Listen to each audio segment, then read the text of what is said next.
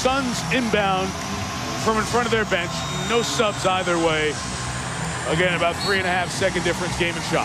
Big thing is now watch a quick pass down inside. Stoudemire. There it is. Hill cutting.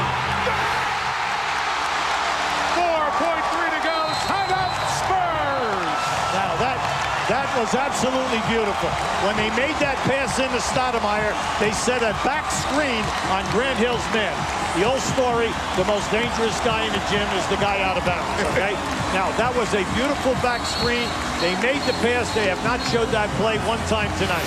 Now, just keep an eye on this now. Now, just watch the back screen. You're going to see it right there. Nash sets the back screen, and they run, you know, a Hill right from out of bounds. Well executed, and the fact that they threw the ball to Stoudemire, you could see the relaxing of the defense because they thought it was going to be a one-on-one situation for Amari. And 4.3 to go. Hill switches onto Parker. Yeah, I like that switch, mainly because Hill's saying a taller guy on Tony Parker. Here he comes to the top. Parker at the top on Hill, shakes, bumps for Mason, 3 for the win. Good! Roger Mason!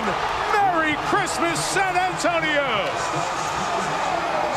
Now that was beautifully played, beautifully executed by Popovich and the coaching staff.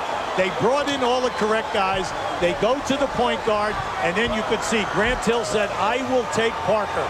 And when he switched down inside, they brought Parker right up the middle of the floor. Now watch him come right up to the rim. Now he takes his man. Sure, you can trap him, but when you kick the ball to the corner, you must know that in that situation, the guy you're guarding is shooting threes at 48%.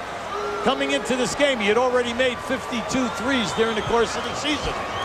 And with all the veterans and all the Spurs who've been around and established, it is the new Spur acquired this year from the Wizards, Roger Mason, who leads the team in made three-pointers, makes the three to win the game.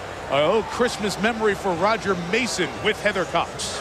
And indeed, a new face with the Spurs, but a huge bucket. How did that possession evolve and find you open on the corner? Well, Coach drew up the play, and he told the shooters to get in the corner. Told Tony to go, and, you know, my man dropped off of me. Tony had the confidence to give me the ball. After a very slow start, you guys struggled even finding the open shots. How did you guys get the offense going, and especially the most important one late in the game? Well, we're just staying resilient. You know, this is a championship caliber team. I'm blessed to be here and in this opportunity. So, you know, we just stick with it, and God allowed me and gave me the strength to make the shot. Congratulations on the Christmas win, Roger. Hi, Mom. I love you, Mom. And San Antonio loves you, Roger. Thank you, Heather. Merry Christmas to you as well. They waited to confirm 2 things via replay. One, that Mason's feet were behind the arc, and they were. And then the fact that the shot was out of his hands before 0-0. And it was. Final score, San Antonio 91, Phoenix 90. The Spurs tied with Houston, half game ahead of New Orleans for the division lead. The studio guys are coming up next. Then we'll take you to L.A. for Lakers Celtics with Hubie Brown and Heather Cox. Mike Tirico. Merry Christmas from the NBA on ABC. Merry Christmas to all, and to all a good night.